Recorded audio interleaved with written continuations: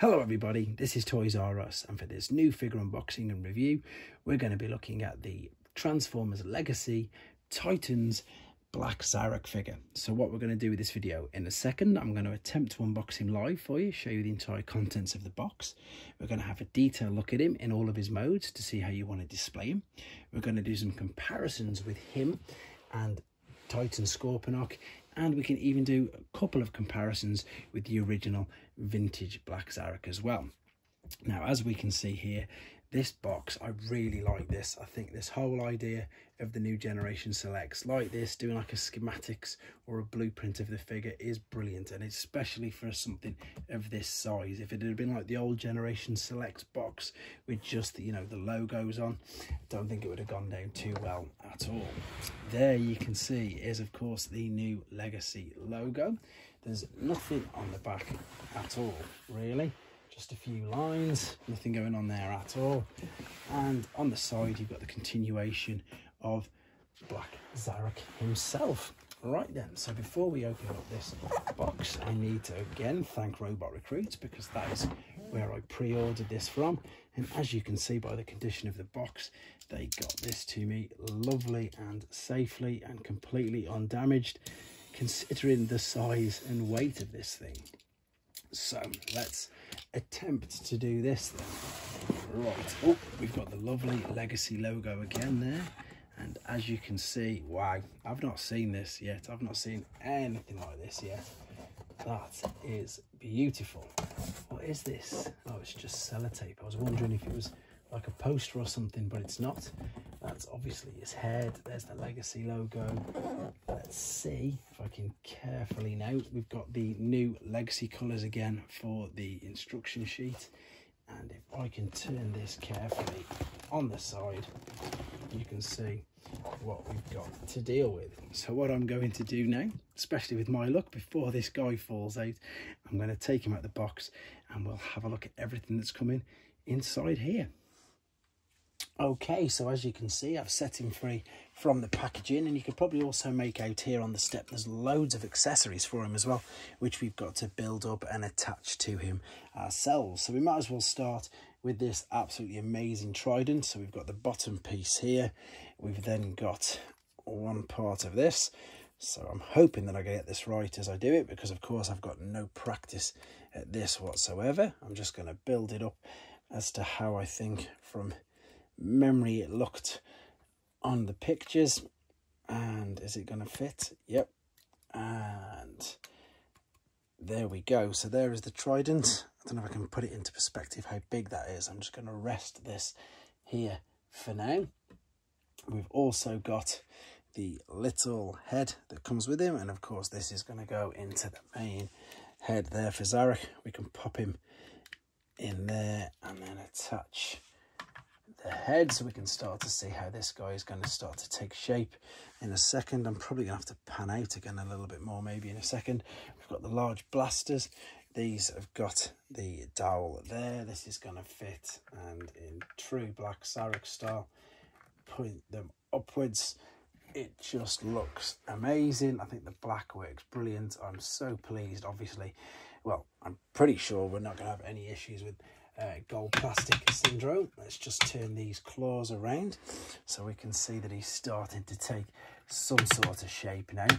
Right, we've also got the shield, and we've got the bit. This is going to fit onto the back of the head, but what I need to do first and foremost is still one more giant piece that comes with this, and that is the back. So this here, you can see you've got a cutout, or two cutouts shall we say, there and there. What we need to do with this is fold this down, and what we can do is slot this into position. I'm hoping you can see this like that. So you've heard it click. Now you can bring this upwards. What I should have showed you, to be honest, is the two cutouts there, and there's two tabs either side of this. So if we fold this up now, and then we can click this all into position, and I'm just going to now I'll attach the shield when I spin him round, but that is pretty much. Let's get the shield. There's the two tabs there, And of course we can put this on the back of the forearm, and we can take the giant trident for now. And all I'm going to do quickly is just balance this in here. I'm sure there's a correct way, but for now I just want to balance it in there to give you an idea of what he's looking like so far. So first impressions, which is obviously what I like to do, let's fold the feet down as well. Oh, I think he looks stunning, as I'm sure you'll agree. Let me just bring this back up. I'm not going to spend too much time with the articulation because it's a giant figure and it's pretty articulate, and of course it is just a redeco, slight retool of the Scorponok mold. So you've got full articulation. You can hear these ratchets. Let's take this trident out, rocketing around inside the shoulder joint. You've already seen we've got the bicep flexion there. The claws, of course, will open and close. There is same in the legs. These will come all the way up. There's a knee tilt there. You can see these will go all the way back. Let's put the knee back down. Yeah, it's incredibly posable. What we need to do now then, let's have a quick look at him zoomed in. So what I'm going to do is just pick this up because I'm too far away, to be honest, and give you a proper look at the detail that we've got there. The head sculpt is absolutely fantastic. The guns, the gold, the whole colour scheme. To be honest, I've not noticed the sticker sheets. There mustn't be any stickers. They must all be tamper-graphed on. And yeah, he's very, very imposing. Looks brilliant. Okay, what I'm going to do, we're going to come back. He's going to be in one of his alternate modes, and we'll have a look at that. Okay, so as you can see, this is his Scorpion mode, and I don't really think that this video is probably going to do any justice of just how big this is. I've actually read that this is the largest beast mode, or I suppose alternate mode maybe, of a figure. It's huge, it really is. To give you an idea, there's a little standard deluxe siege sort of side swipe standing there. Yeah, the length of this is just, it's massive. You know, he's as big as a claw, literally as big as that. Obviously, as you can see, he's not fully completely transformed. There's just a few things that I wanted to show you first. So I suppose what we'll do is this part here I mentioned in the previous part of the video, this will attach onto the back of where his head was. You can see we've got two tabs here, and if I can very carefully just turn him around a second, because again, there's some weight in this figure. All right, can we see? There's two holes here right above my thumbs, and that's where we're going to attach that. It does act, as I say, like a cage when he's in his robot mode, and of course it will help hold the head into place when it's in this mode. So I'm just going to simply attach these. And remember, this is still the part that came separately in the packaging.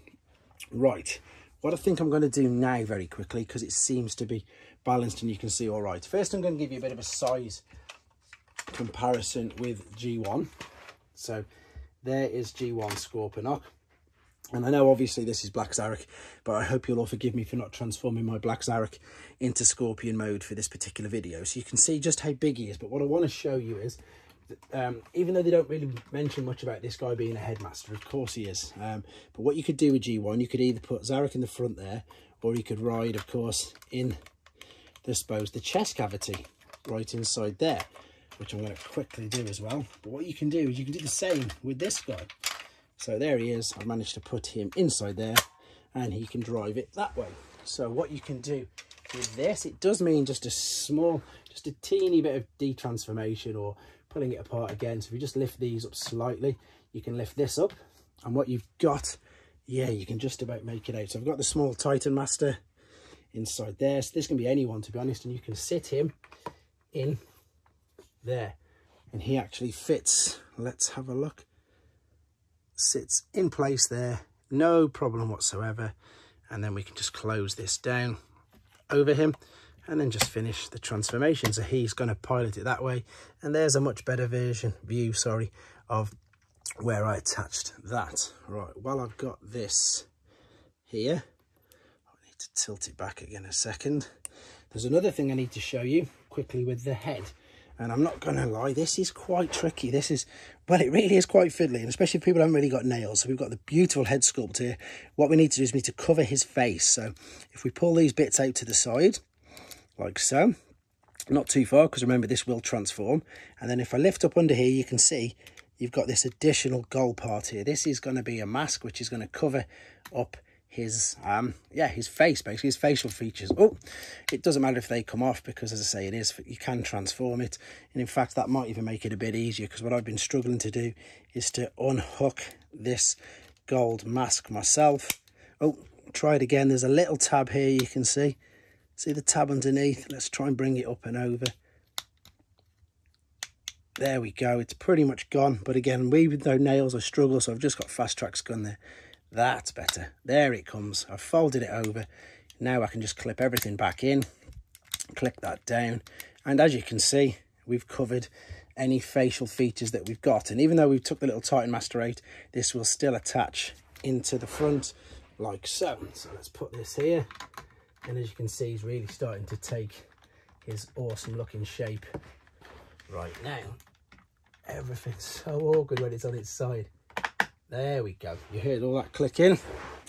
Good. Right, one final thing to do then, and we've got his trident, or his tyrant spear. I keep calling it a trident because it reminds me of one. We're going to separate this, and what we've got here is we've got a 5mm dowel or peg there, and we've got a hole on the back of the tail like so. So this just makes his stinger look even more imposing. And then what I'll do in a second, because I'm going to have to adjust the whole camera again, we're going to take the rest of this, separate it like so. So we've got two, and we've even got some ports on here where we can put them safe. So I'm going to just attach the one, and the holes are, there's a few of them here, you can choose exactly where you want them to go. So this one can just go there, and then there's space for the other on the other side, if I can see. Yep, just got it. You don't have to do that, it's just a way of attaching everything to it. Apologies for that, that didn't look too great when all you could see is him on his side.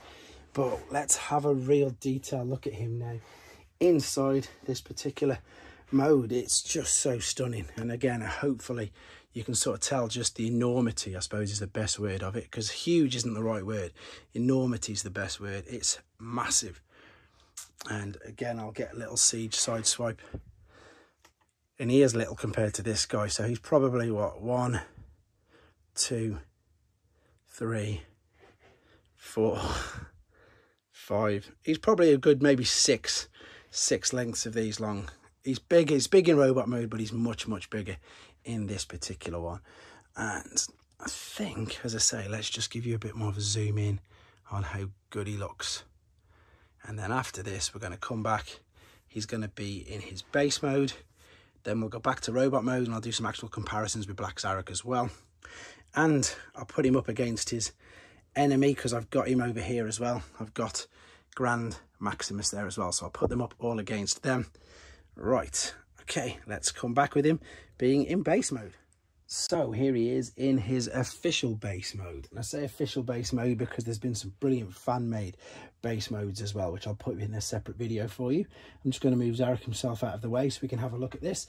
Again, I don't think the video is going to do it justice, it's just how large this is, but I love the way they've used all the accessories, and things were all tucked away again. So this was obviously all the back of his legs, completely hidden in both of the previous modes. We've got the Tyrant Spear again, split up into two to make the two towers, same with the guns, and of course the leg guards. The shield doubles up as the brilliant tower at the back. It just looks really good. This is in compared to, as I say, deluxe size figure. It looks really well. You can even take these off as well and put these as part of displays. I think it looks pretty good actually if you were to stick both of these up in the middle. Oh, I did have these up a second ago, just as another bit of display. It just proves again just how functional this complete set is. All of these 5mm dowels holes will obviously work with the combat. And as I say, the fossilizers, whatever you want to do, you can really power up this base, and again make it very functional for playing. What I want to try and do again is give you a bit of a size comparison between that and the original. Again, I'm going to be using Scorponok and not Black Zarak.